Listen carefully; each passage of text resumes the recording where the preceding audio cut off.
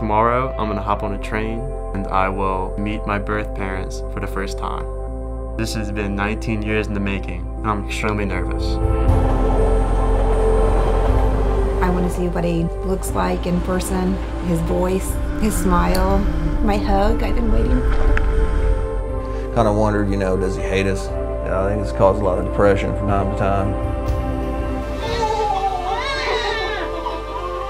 The reality is David was seconds, literally, for not being here.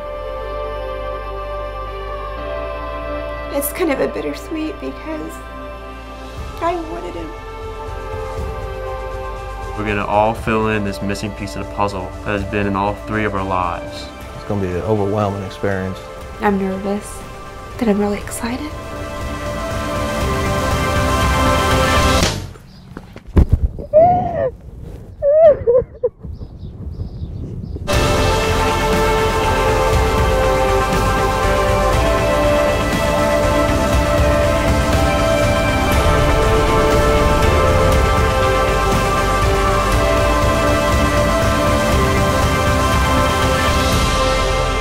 I don't want to live my life not ever knowing what might have been.